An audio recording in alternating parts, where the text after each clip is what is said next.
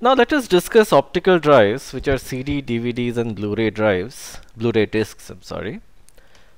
So the main issue with a hard disk is that, well, a hard disk number one is not portable, in the sense that at least most hard disks are not portable.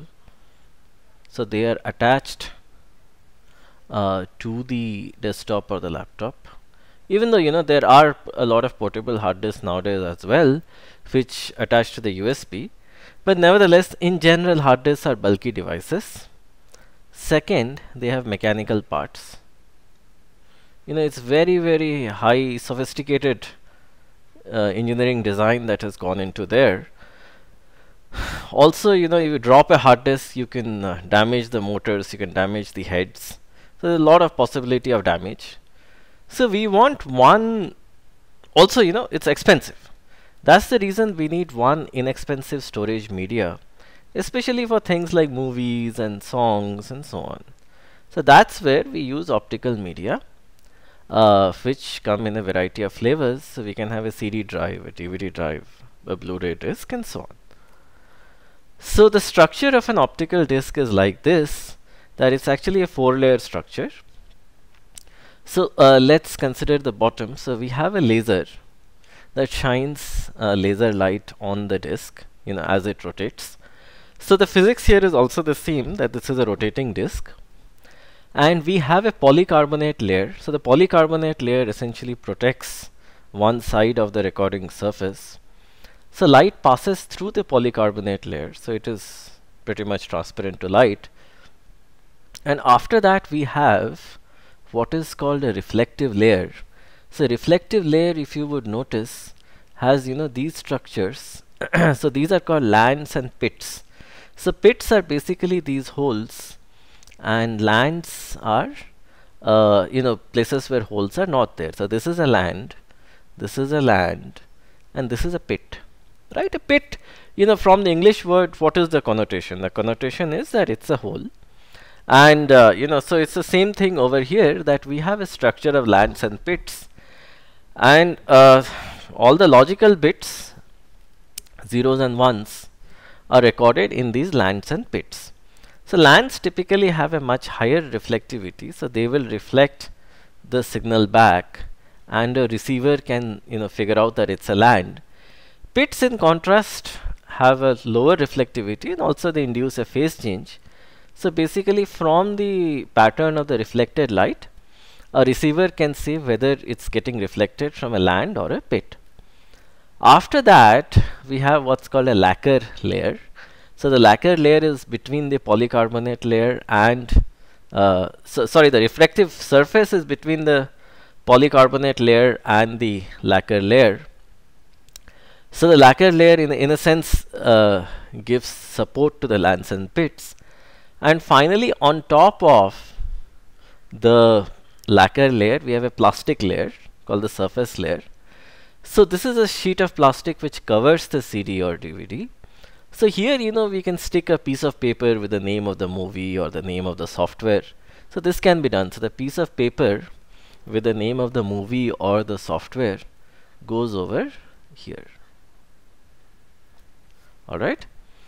So this is the structure. So this is very similar. The encoding is basically via these lands and pits, which are essentially aberrations on the surface of this lacquer layer, right? So this boundary between the lacquer and the polycarbonate layer has aberrations, and these aberrations encode the logical bits.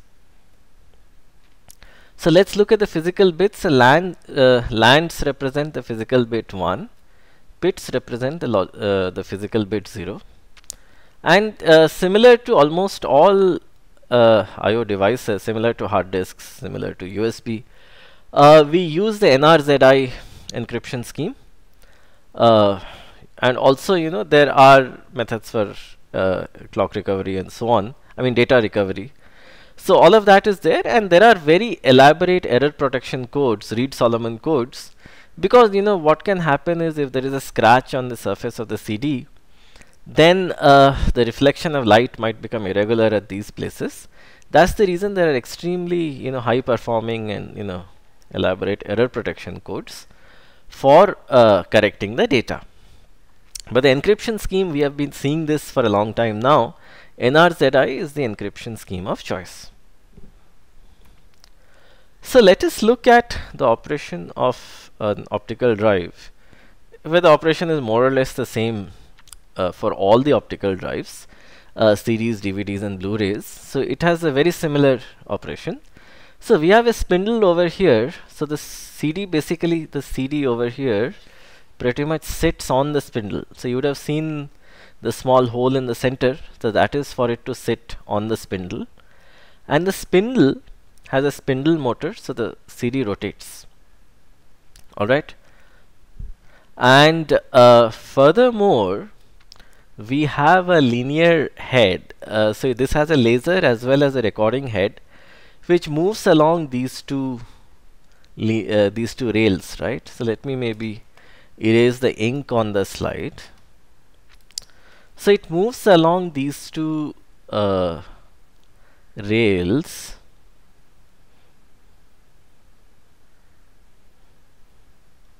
Alright, so this recording head moves along the rails, and so why does it move along the rails? So basically, if this is the undersurface of a CD, so the movement is pretty much radial. So recall that in the case of the hard disk, the movement was angular, in the sense the movement was pretty much something like this, but in this case the movement of the head is radial, so we can radially position ourselves at any point. And then so this has a corresponding notion of sectors and tracks. So we can read the appropriate sector and track, even though the recording is different. Sectors and tracks are organized in a different manner, so you'll find the details in the book, but the basic idea is the same. And so after deciphering the bits, it is sent via this electrical channel to the electronics of the drive, and it takes the bits, does the framing, puts it into packets and sends it over the bus to the CPU or memory, but essentially out of the optical drive.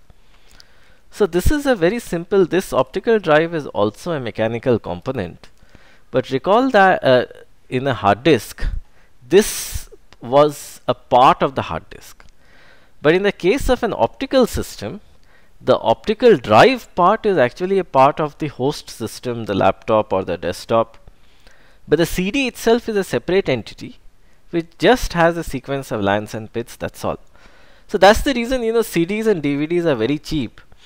They can be burnt once. So the term is burning, writing a CD or DVD, the term is burning. So they can be burnt once, and then they can be distributed. So they can be shipped all over the world. Everything can be done with them.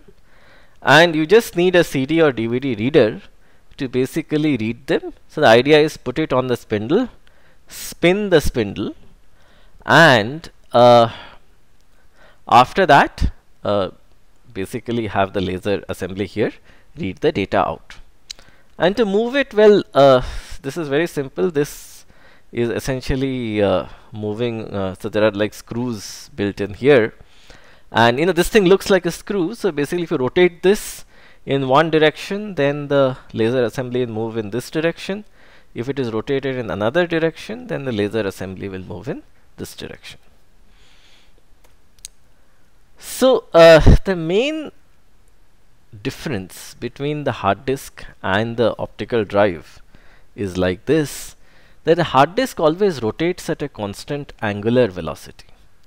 And the angular velocity, well, the modern hard disks come in two angular velocities, 5400 RPM and 7200 RPM.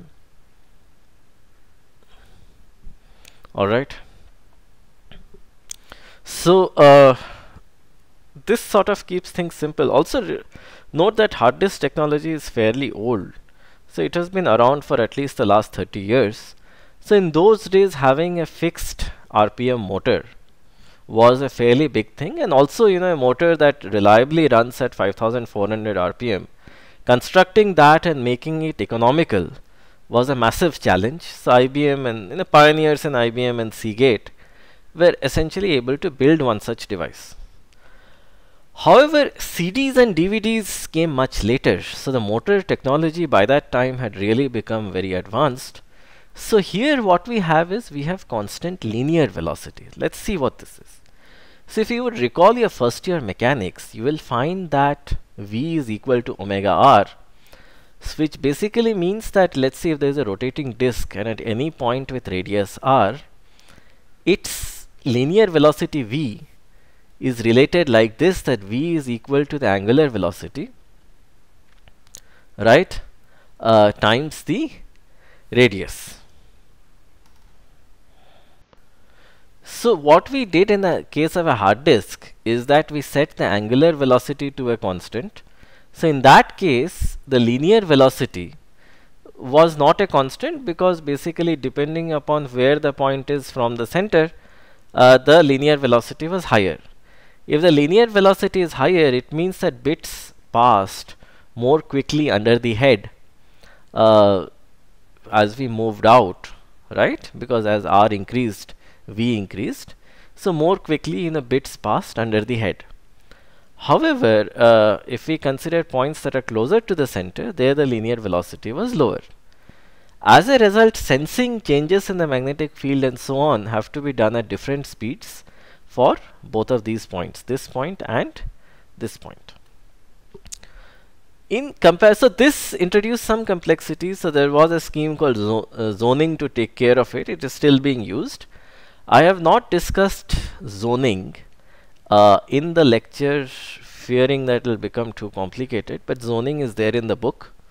So for those interested, take a look at it in the book. But in the case of a CD, it is much easier. Well, the complexity lies somewhere else. So we keep V constant. To keep V constant, as we increase the radius, means as we go outwards, the angular velocity has to decrease, and as we come inwards, the angular velocity increases. So this will basically make the spindle motor very sophisticated, that now it has to rotate in a huge spectrum of speeds to essentially ensure that the linear velocity as perceived by the head is constant. So this motor will be extremely sophisticated. But once we are able to get this kind of sophistication in the motor, where the motor will change its speed or RPM depending on the position of the head, the linear velocity or the rate of bits passing under the head will be the same. So the head can actually be very simple as compared to the hard disk head. The head in this case can actually be very, very simple, and that will be to our advantage, mainly because the head has other things as well. It has a laser and it has circuitry to analyze the reflected light, right? And also it has to figure out the sequence of bits in NRZI scheme. So keeping all of these things in mind, having a simpler head is definitely a great idea. And we also don't have to implement techniques such as zoning, because at any radius we are sure that the rate of bits passing under the head is the same. So there will as such be no timing issues. So let us look at the different technology generations. So the physics of the optical drive has remained the same over the last few generations. So the physics per se has not changed. It is just that now we have the technology to have a far more compact encoding of the bits. Our lands and pits are smaller, so we can fit in data in a more compact fashion. So we can fit in more data per optical disc. So the first generation of optical discs were CD drives. So they were mainly meant for audio users. You can have a lot of songs on a CD. So you can also have a movie, but a part of it. And that also not HD quality. So 700 megabytes was its storage, and it used a 780 nanometer wavelength laser. And so recall that visible light is between 300 to 700 nanometers. So it was kind of an off-red kind of spectrum, and the raw transfer rate, which is called a 1x transfer rate. This basically means the transfer rate when the CD is first released. But in a lot of CDs, you'll see 8x, 10x, 50x, 52x. This means that later on there have been subsequent improvements and the transfer rate has increased. But the raw transfer rate when it was first released was roughly 153 kilobytes a second, which is pretty slow. It's good for audio, but not for video. The second generation was a DVD drive, which is 4.7 gigabytes in size. So its uses were that it could be used for videos. An entire movie could fit on a DVD, even though not necessarily HD quality, but a full movie could fit. This was achieved so the laser wavelength became slightly smaller, mainly because we have to detect smaller features, so a smaller wavelength is required.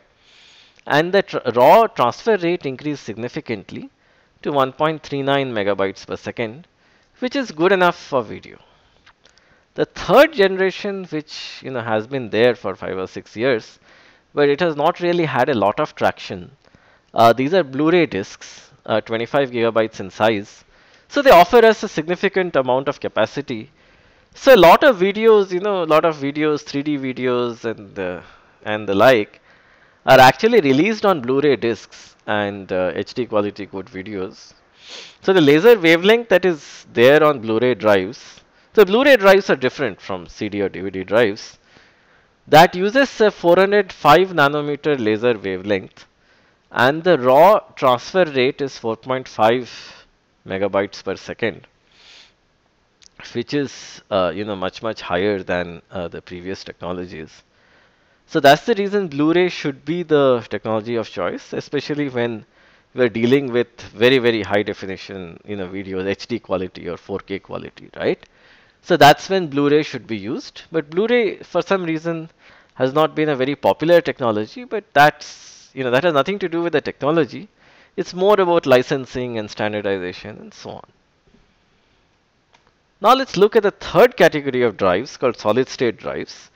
So solid-state drives or flash drives are used in all our pen drives and USB sticks, so which are very common nowadays. Almost everybody has a pen drive or a USB stick, and we transfer a lot of our data with pen drives, so we should know how it works.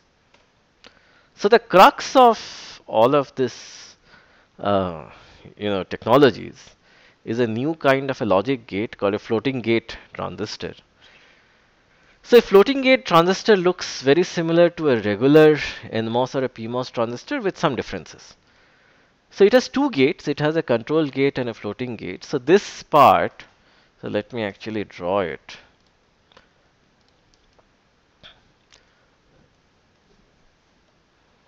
So we have a source terminal and a drain terminal, and of course we have space for a channel. So similar to traditional transistors, there is an SiO2 layer, and the gate is there on top of it, right? So which is polysilicon. So in a typical NMOS transistor, it's polysilicon. This is not the case here. So then what we have is so after this, there's a metallic pad which connects the source, the drain, and the gate. However, in this case, things are slightly different. They are different in the sense that we have two gates. So this gate over here is a floating gate. And then we have another SiO2 layer, and we have one more gate on top of it, which is called a control gate. So the symbol for this is actually, it's a regular transistor, but we have an additional horizontal line here, basically for the floating gate. So that's the reason it's called a floating gate transistor. So the physics is like this, that when we apply a very high voltage to the control gate, electrons get deposited in the floating gate. So let's say if I apply a very strong positive charge, electrons will sort of flow from the channel inwards and get deposited in the floating gate. And as a result, this will increase the threshold voltage of the transistor. So the floating gate transistor is said to be programmed. So the value that this is holding, let's say that when a transistor is programmed, the value it's holding is 0. And when it's not programmed, the value is 1. So when it's not programmed, there are no electrons in the floating gate. But when it is programmed, there are electrons in the floating gate, and the value is 0. So initially we start with 1, then we make a transition to 0 when it is programmed. How is it programmed? Apply a positive, very high voltage between the gate and the substrate. Electrons will migrate and deposit themselves in the floating gate. This will increase the threshold voltage of the transistor significantly. So we say that the gate is programmed. Uh, so that is the only thing that you need to learn. I need to make one correction now. I said something which is incorrect.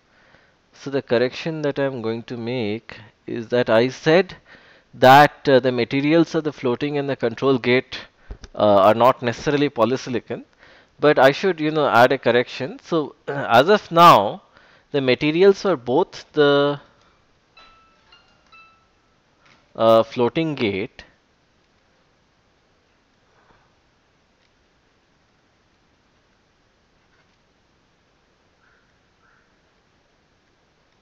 and the control gate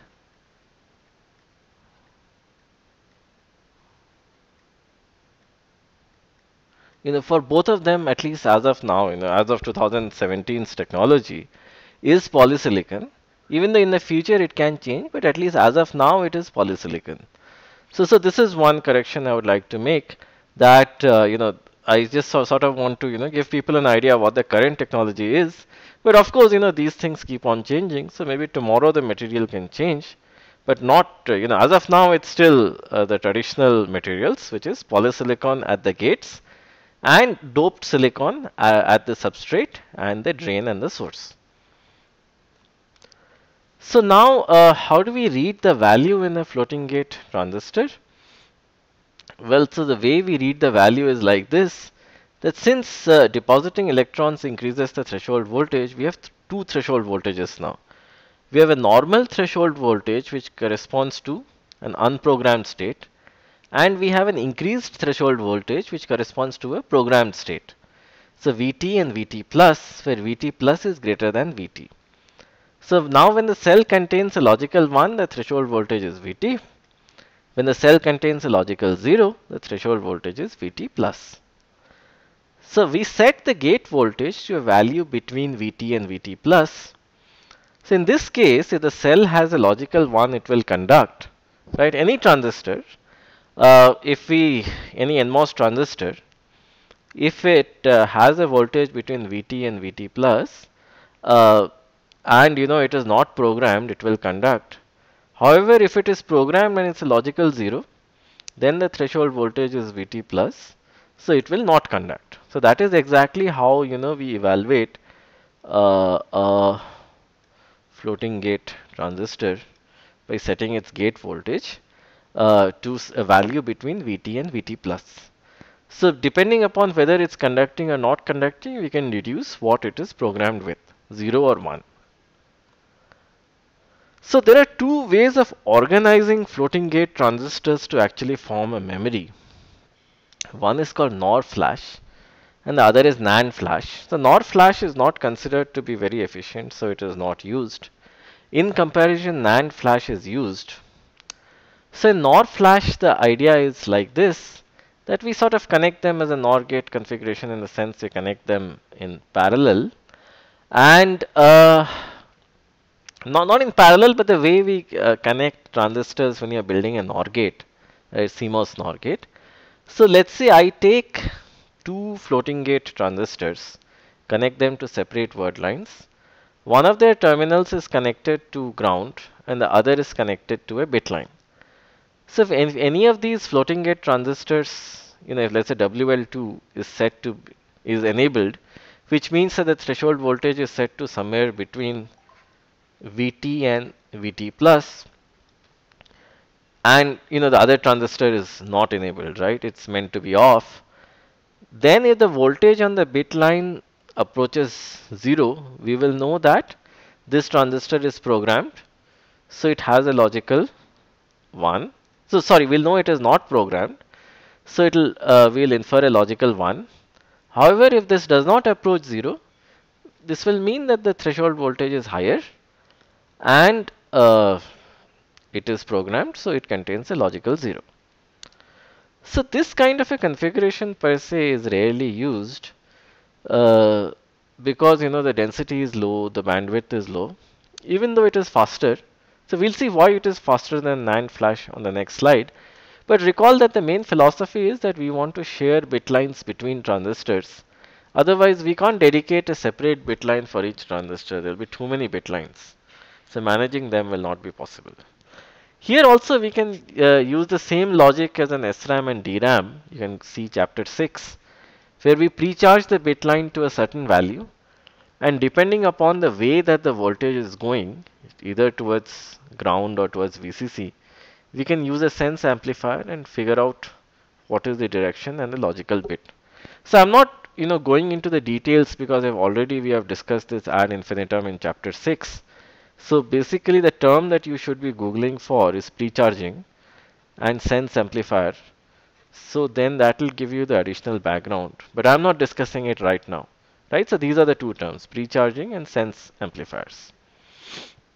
So what is used is called NAND flash, which is a different and more efficient method of actually storing data on a flash drive, right? Of creating a flash drive. So what we do is that instead of having them in parallel like we had it in the previous uh, slide, we have in this case 8 floating gate transistors with of course their separate word line enabled signals connected in series. Then we have a bitline select and a ground select normal transistors, which essentially enable all of these transistors, at least one of these transistors. So they are mainly enabling switches, right? So this is like a switch, this is like one more switch, but these are enabling switches. Otherwise, we connect them in series, and they are all connected to one bit line. So to read a certain transistor, what we do is we enable the rest of the transistors. So all the rest of the transistors are enabled. So the voltage is basically higher than Vt plus, which ensures that irrespective of their level of programming, all of them will conduct. We enable ground select and bitline select. And after that, for let's say if you want to read the value of transistor WL6, we set a voltage between Vt and Vt plus and we see if it conducts or not. If it conducts, then it means that it has not been programmed, so we have a logical 1, otherwise we infer a logical 0. So one advantage here is that we are able to pack more transistors, reduce the number of bit lines, right? And so this allows us more density. So the density is much more than NOR flash. So recall that we had seen SRAM and DRAM devices, which was different in the sense that every bit was connected to bit lines, but here we are being far more economical with bit lines. The most important thing you need to realize is that any flash device is not a memory device. So let me write. There is a very important thing that all students need to know, that any kind of a flash drive or a solid state drive is not a memory device. No, it's a storage device. Sorry, it's a storage device. So the difference between a memory device and a storage device is like this, that a memory device is supposed to be used very frequently within the normal operation of a program, and it very strongly determines the performance of a program. However, a storage device does not determine the performance of a program. A storage device is mainly meant for archival, that I have a homework, I put it on a flash drive, take it somewhere else. I have a song, I put it on a flash drive, take it somewhere else. So storage devices are more about number one, reliability. You don't want the data to get erased. Number two is that you're looking at storage space. So you want more space and more compact storage. So storage devices have very different requirements as compared to memory devices. That's the reason we can afford to have these things to be very slow, and we can be very economical with the number of bit lines. So for example, let's say we want to read these 8 bits. The only way would be to enable the rest 7 read 1, then enable the rest 7 read 2. That is slow, but in a storage device we can afford that. The reason being that we are not really looking for performance here. We're looking for compactness, we're looking for additional storage, and we are looking for reliability. So let's now consider the terms blocks and pages. So typically on a flash drive, again an artifact of it being a storage device, aspect of that, we say that a page contains somewhere between 512 to 4096 or 4 KB of data. So most NAND flash devices read or write data only at the granularity of pages. So they don't provide byte level access, or they don't provide access at the level of 8 bytes or 16 bytes. Rather, these devices will only read and write big massive chunks of data. So they are meant for bulk transfers, like transferring a song, a video, right? Huge bulk transfers. They're not meant for small transfers. And for small transfers, we use memory devices like SRAMs and DRAMs. Also, there are many additional bits for error correction, and the code that is used is CRC. Recall that CRC is very effective when it comes to burst kind of errors, the bursty nature of errors. So after defining a page which is somewhere between half KB and 4 KB, we define a block. So a block contains somewhere between 32 to 128 pages. So the size is somewhere between 16 to 512 KB. So we can erase data at the level of blocks. Okay, sorry, it should be off. So we can erase data at the level of blocks. So what do we do for reading, writing? We do it at the level of much smaller level things called pages. But erasing basically means that we need to provide a strong reverse voltage so the electrons move out of the floating gate. And this there is one big circuit to do it, but it's fairly inefficient to do it at the level of single transistors or even at the level of pages. So we do it at the level of blocks, which are actually a lot of pages. A block contains a lot of pages. All of them are erased in one go, which means that they are deprogrammed, set back to logical 1. So as a result, what we follow is a program erase cycle where basically we write a page, then we go and write one more page, we go and write one more page. And let's say we don't need the data anymore, then the entire block is erased. We again start rewriting the pages. So rewriting a page, unlike a memory device, it is not possible that once a page has been written, we can rewrite it. Because converting a 1 to a 0 is somewhat easy because this is called programming. But this is also done at the granularity of pages. So once something has become a 0, it cannot be converted to a 1 unless we erase. And erasing is a very expensive operation. So that's the reason we keep on creating more and more pages. And finally we erase blocks of pages, right? 32 to 128 pages we erase in one go. So converting these zeros back to ones or deprogramming is slow and has to be done at large granularities. So that's the reason every page follows a program erase cycle, where first it is programmed, then of course it's accessed many times. Then when the time comes it is erased, again reprogrammed, again erased, and so on.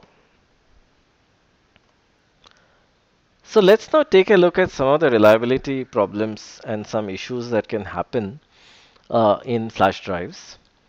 So flash memory can only tolerate a certain number, typically 100,000. Nowadays it's more though, of program erase cycles or PE cycles. So recall, if you take a look at the previous slide, that we write data in pages and we erase data in blocks. But pretty much once you have written to a page, there is no way to rewrite it. We can only erase it and rewrite it. So that's the reason we have a cycle of a program erase, and so on. So what happens after repeated PE cycles is that the SiO2 layer, the silicon dioxide layer, breaks down and does not remain an insulator anymore. Hence the device cannot hold charge anymore, right? So the SiO2 layer via which electrons kind of migrate and lodge themselves in the floating gate, that does not remain an insulator during normal operation of the transistor. So basically the transistor breaks down. So what is the solution? Well, the solution is that we keep counters for each block. For each block we have counters.